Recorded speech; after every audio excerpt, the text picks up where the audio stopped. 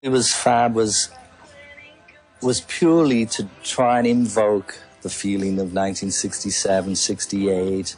I think in the past, you know, the Beatles, we had great fun and then we had great pain and misery together and we had a lot of problems. As everybody knows, we went up and down and round and round. And at this stage of my life, I can look back on it and really remember the good things about it. And that song is really in celebration of the good side of it. It's certainly wonderful to be here, and certainly a thrill.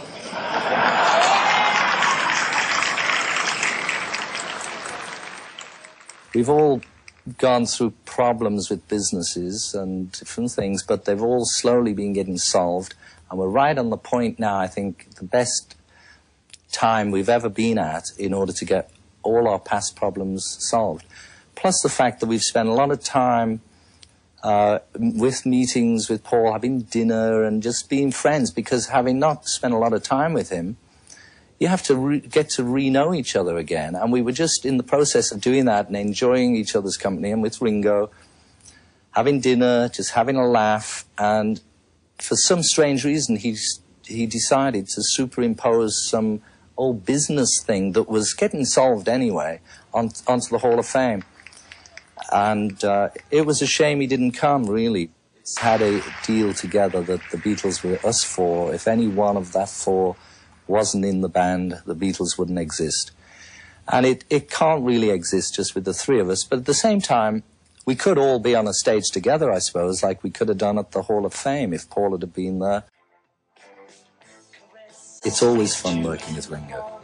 You see him in the video of Fab, and he's so cute. He is, you know. He's like whatever it was about him in Hard Day's Night, you know, where he just had this natural thing that makes him cute. He's still got it.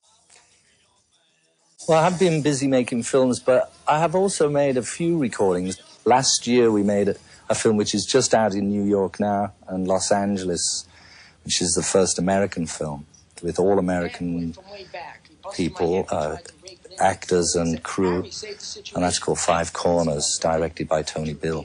I must admit I prefer records because there's more control that you can have over records. It's not just making a record anymore. You have to do promotion, you have to do your videos, and unfortunately everybody gets to see you, or fortunately, whichever way you look at it, and it just means, you know, it's much higher profile and makes it more difficult getting around again. Sometimes it drives me crazy because there was so much attention on the Beatles that it left very little space for privacy or just to breathe, generally.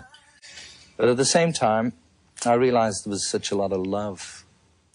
There's a lot of love out there for us too.